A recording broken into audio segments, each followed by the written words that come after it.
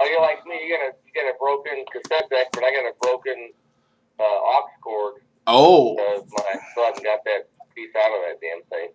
Filming live from a third-story, one-bedroom apartment in North Mishawaka, Indiana, the cursed city of the goose. It's the Handlebar Growing Mustache Extravaganza with your host, Dave. Handlebar Mustache Show, Handlebar Mustache Show.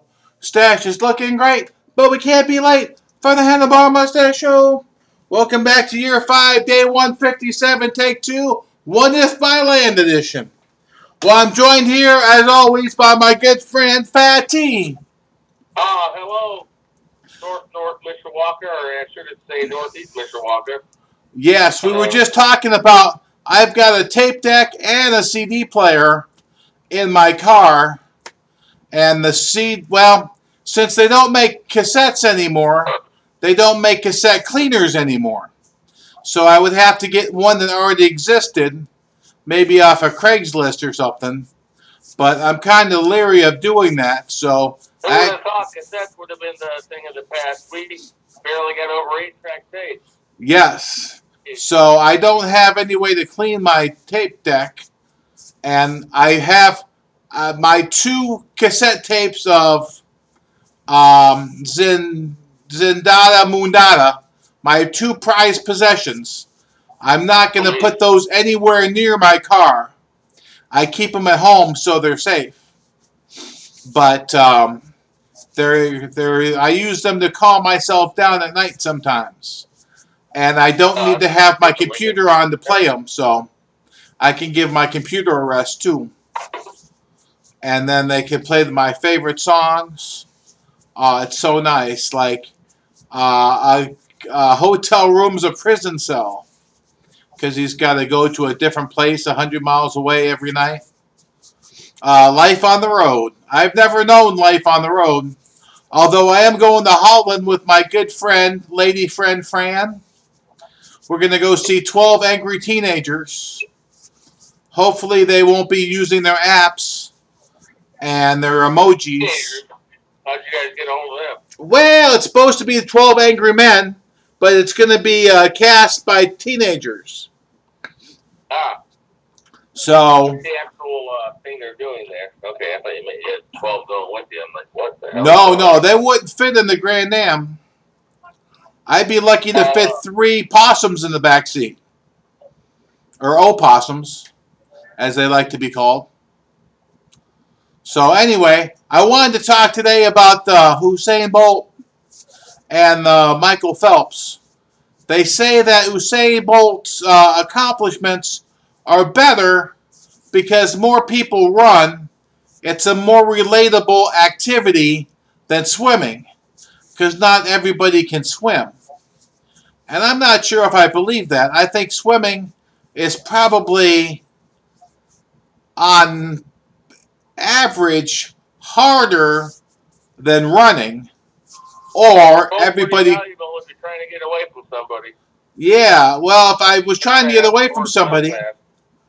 They're not going to catch you. So that's one good thing. Well, if you were trying to get away from the police dogs, you might want to go in the river for a while.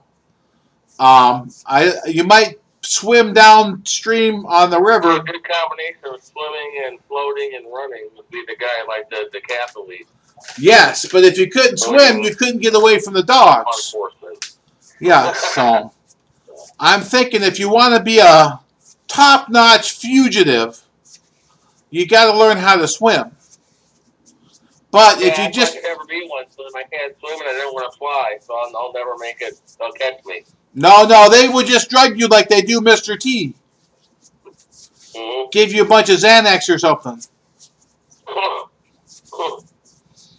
Or they would upgrade your Miller Lite to like something like Hennessy or something. Oh, they got the master plan to... They would give you a bottle of Xanax and a bottle of Hennessy, and then you'd be halfway to your destination before you even knew it. Hell, I'd be halfway to death. I don't want to do that. Oh. Well, they would have to have a doctor at the other end to revive you. I like to move slowly and methodically. I don't want to rush things. Well, you wouldn't be moving very fast after that cocktail. No, I just don't want to like have one foot in the grave and one out. So. Yes. Well, maybe we should take the train. Have you ever taken the? Have you ever taken the train, Fat? Yeah. Yep. See, maybe the train would be more our speed. I just don't like it. I won't do it again unless I have to do it for an emergency to see my mom or my kids or something, or you or whatever. But I can't. I'm not going to fly casually just to go to Florida. Right. Nope. There's too many problems, way more than there were when I didn't like flying, so it's even worse now. Well, they still haven't found that Malaysian plane. Yeah. See what I mean? I don't fly planes, and I don't like the Bermuda Triangle. So I steer clear of trouble. Yes. We were interviewing a girl, for our interview today. She lived in Michigan City, and she was going to commute to South Bend. But she said she had a good car. She wasn't worried about the snow. We told her that there'd be lots of snow in LaPorte. She said she had about the trucks on the way, and it's pretty.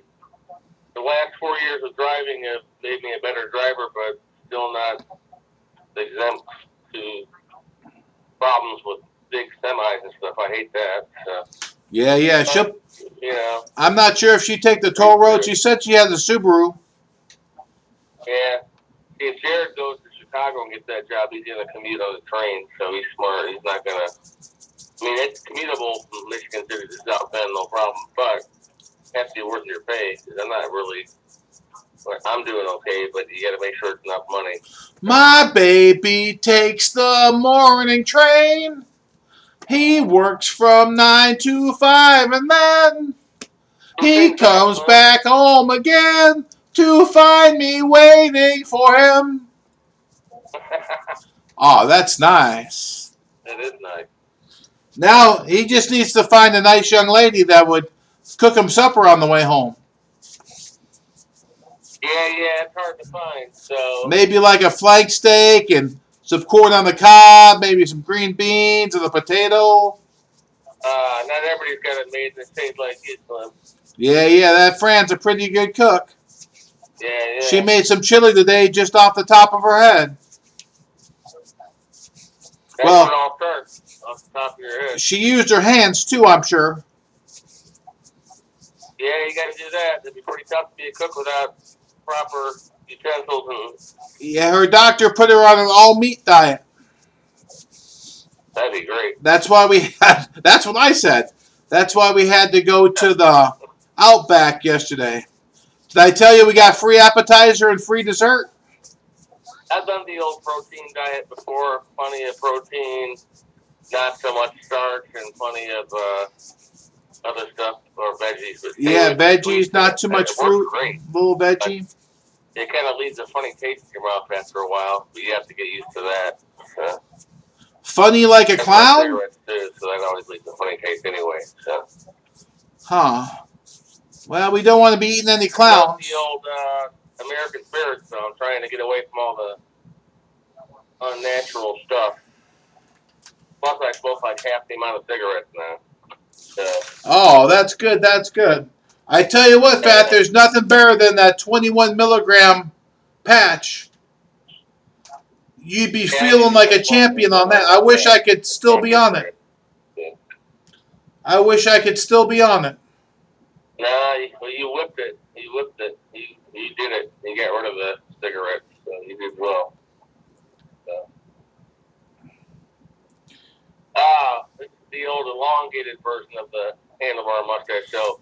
Oh, yeah, we're well into our 8th minute. We better wrap it up, Fat. Okay. I've probably said too much. I think I probably have, but just enough for you.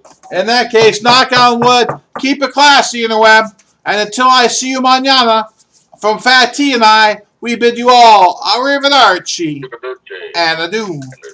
Oh, that was nice. That was nice. We better wrap. I'll take it. I've been watching you for days now, baby. I just love your sex.